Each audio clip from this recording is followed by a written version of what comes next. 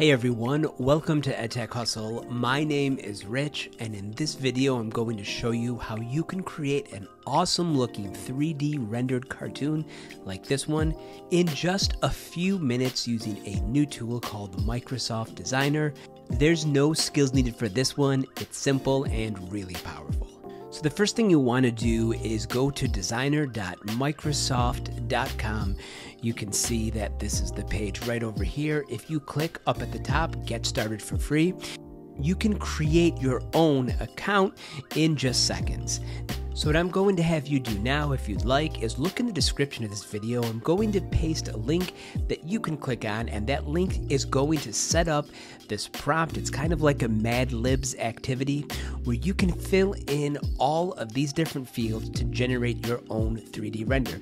Now what you want to do is to add terms here that will match the description of the character that you want to render.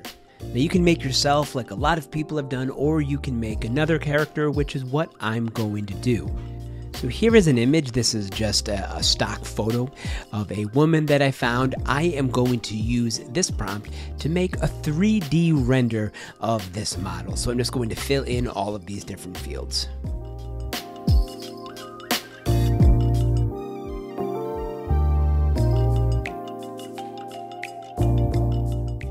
Okay, so my prompt is set. Now let me hit generate. In just a few moments, Designer is going to use DALL-E 3 to generate this image. Okay, so here we go. You can see that it was able to generate a number of different options.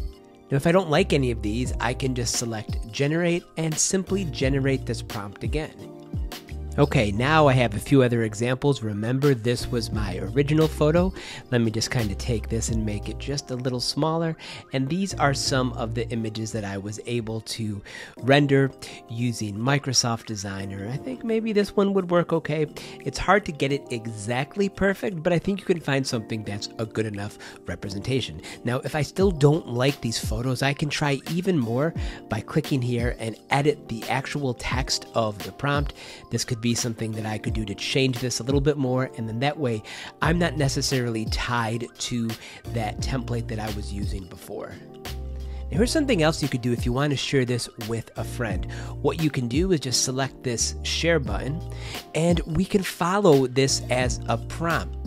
And we can create our own template prompt. So this way, if I found another person with a Microsoft Designer account, I could send this to them and have them fill out that template in the same way that I did. So if I do continue, I'm just going to highlight the text that I want. So I'm just going to put on here gender and highlight that text, and this time do add custom field, and now it'll put brackets around it.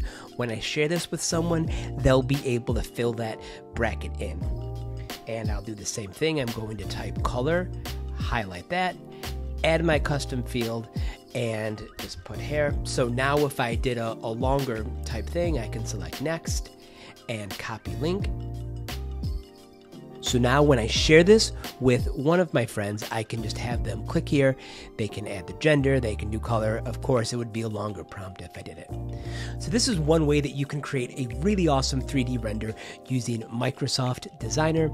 If you have any questions, please leave them in the comments section below. And if you like this content, I would love it if you could subscribe. Thank you and have a great day.